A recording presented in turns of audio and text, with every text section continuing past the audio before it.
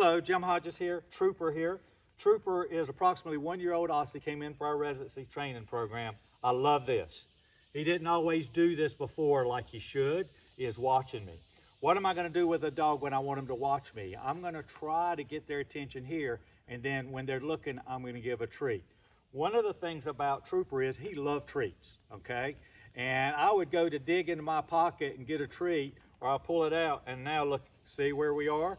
What I did was I wouldn't give him a treat like this. I made him look at me, good boy. And then I would give him the treat along with words, touch, treat, toy, positive emotion. Remember, that's what I say with praise, okay? So that's probably, he's gonna get one more treat here in a little bit, and that will be with the COME command. The other thing that I do with treats is when I want to use a treat, it's only for the best of the best, or for things I just have to have, okay? I will have the treat already loaded in my hand to work. This way he doesn't see me digging in my pocket, and it gets his focus away from me. He's learning that to watch me is what he needs to do. And boom, there you go, good boy. And go. So the other thing that I do is, you see I'm praising a lot with positive emotion. When I do give him a treat, I'm gonna make sure I praise him that way, give him positive emotion, so that he's gonna want to tune into me just for that love and affection. We do have a cat. I saw a cat walk by me here in just a second. It may distract him, but he loves cats. He loves dogs. He loves people. He's just a happy, happy, happy camper, okay? And therein lies one of the big things. He loves to jump on people. He gets excited and runs around and doesn't stop. He likes to bark. And what we want to do is we don't want to stop most of those things, although we would like to reduce barking. What we want to do is temper it. And we want to praise him when he's in the mindset that we want. So if we want to pet him and love him when we greet, we are not going to get all excited and allow that excitement to get it. We're going to wait for him to calm down. And when he calms down, that's when we're going to give him praise, which is going to be words and touch and positive emotion.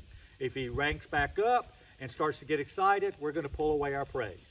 If we have to, we may tap on the leash to begin with, but I really don't think that's going to happen too much, except for when you, his parents, go to meet someone else. We may need to bite a little bit and tell him no, okay? But we're going to talk about that in just a second. Good boy. So he's sitting here watching. I want to praise. I love Aussies for that. Of course, they're one of the smartest breeds out there. And smart dogs will test you, but this guy, he really wants to please. You ready? Let's go. Hear my tone?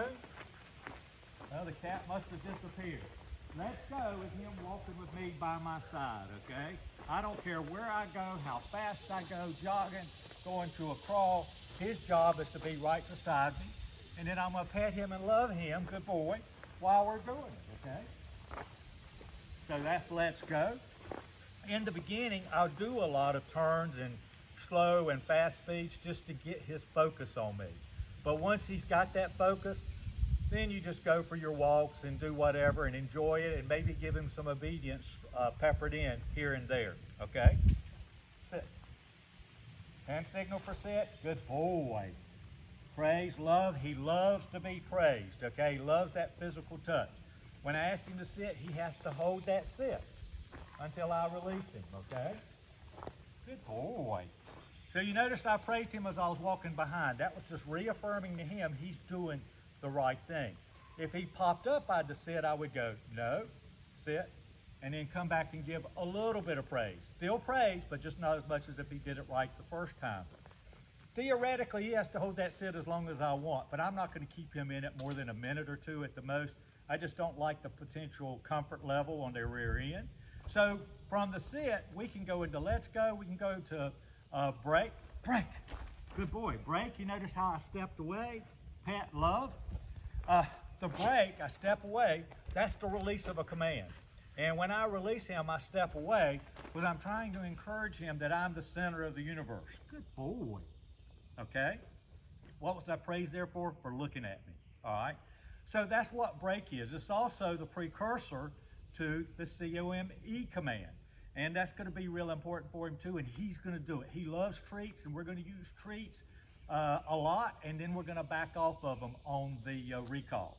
So now we have the SIT. You know what that command is like. Now here's DOWN from the front. Down, Good boy. Down means down. If he didn't down, I would tap the leash. When I ask him to down, just like in the sit, he has to hold that down until I release him, okay? No stays involved. Just down means be there and wait for my next command like he's doing right now.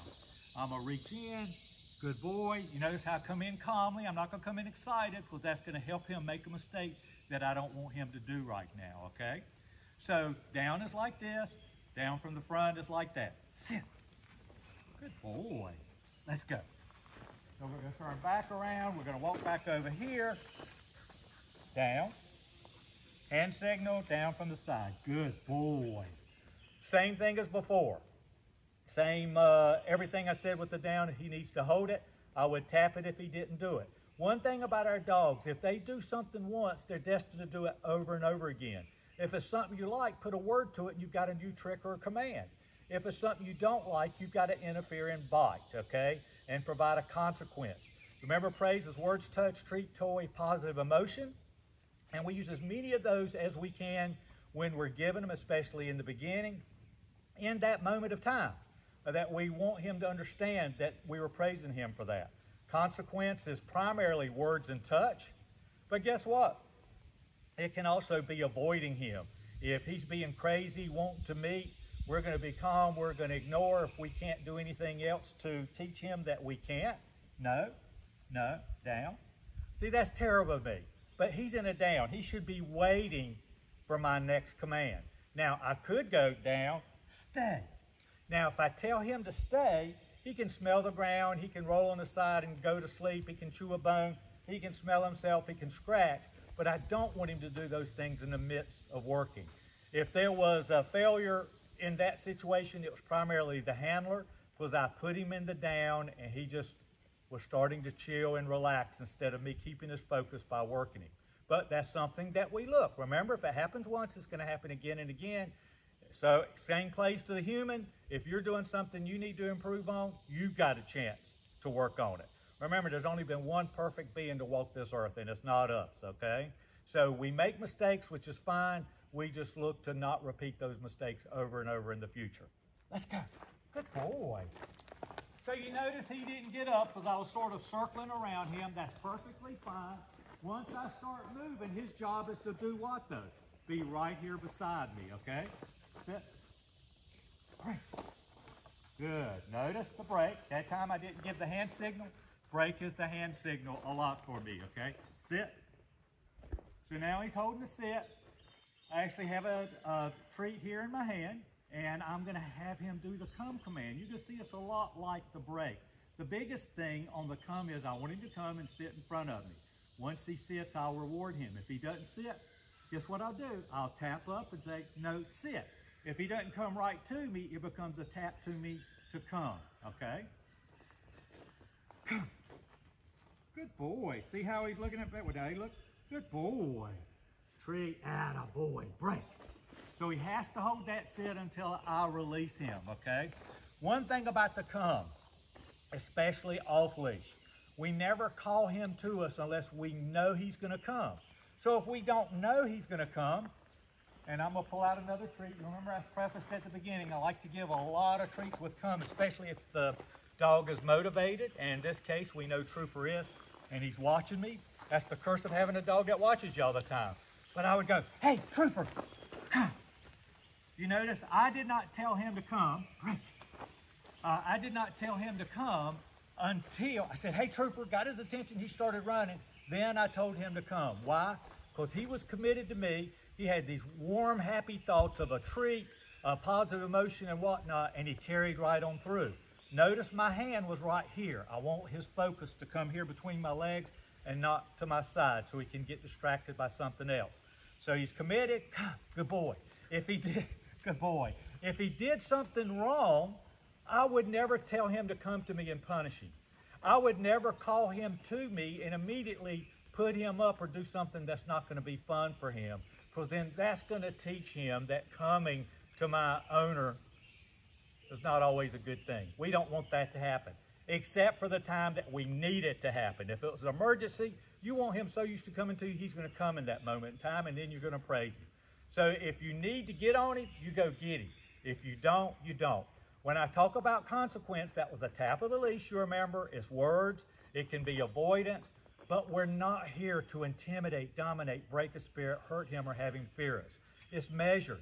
Believe it or not, that's a consequence. And it can get a little harder from there, but it only gets harder from there if he ignores our commands, okay? So he's really good. I probably may have gone to a level 2, but that's about it. So we go half, level 1, level 2. And see, even level 2, good boy, does it bother him? Why? Okay, I'm going to jump off the training bandwagon and just tell you, all of those trainers out there that don't believe in providing a consequence. Did you see me just giving him a consequence? Was he worried about it? No, because in the pack, they bite each other. They're very physical with each other, and that's part of communication. Outside of the pack, somebody or another dog did that, that might be fighting tones and actions. But in the pack, touch is so important. And a little bit of bite, a corrective bite or a play bite is not going to matter as long as the giver is part of the pack and has earned that respect and ability to do it. Let's go. Good boy. So the next thing, sit, is the heel command. Let's go. He's going to walk right here beside us, okay? Heel is going to be the same thing, but now he's got to stay in a little box. His job is to try to stay right here. Our job is to keep him right here. If he starts to move out either direction, I'm going to tap the leash and tell him no heel, okay? And when I stop, he's supposed to sit. Here's my hand signal, heel, no heel. Get him up. Good boy. And then when I stop, he's holding that sit. Good boy. Until I release him. Heel. So we're going to turn. Watch me when I step off. See how he's coming right back to the box? I can even do a 180. But notice when I did the 180, I came out of the circle and walked a little bit so I could get him lined back up in the favorable position. Good boy. Great. I am so proud of you. Atta boy. So this is a far cry from the excitement he used to be. I want him to be able to be happy and excited. If he started to jump me now, I would tap the leash. I might even grab a snout or a scruff, take him back down and tell him no, and then give him light praise and give him a chance to do it again. Let's go. Now you're going to see some action here. So I'm going to show you his action. Okay, buddy, place. Back up, no place. Good boy. All right, no place. He loves the place command. I send him from 10, 15, 20 feet away, he'll hit it. Why is he so excited? Because he got that praise. Word, touch, treat, toy, positive emotion. When I put him on a place command, he can lay down, sit down, stand up, read a book. I don't care what he does as long as, good boy, as long as he stays on the bed. If I wanted to reward that, I would. Now notice I was out here 10, 15 feet away and sent him to place. That's not how it started. It started right here, teaching, over and over and over till he got it. Then I would come from a distance to get him there. Right, let's go. So now we're going to come back and try to do it a little more calm. No, slow down. So you notice he was getting ready to hit that bed because it excites him so much. And I said, no, calm down, which was just me talking to be talking. Let's go. And we're going to move away from it. And then we're going to come back. Good. And now we're going to walk around it. Good. Now, place. Atta boy, good boy. So you notice you're still excited to hit the bed, but he didn't have a run and jump to get there. I just love it. He's such a good little boy. He's going to be a great dog for his owners.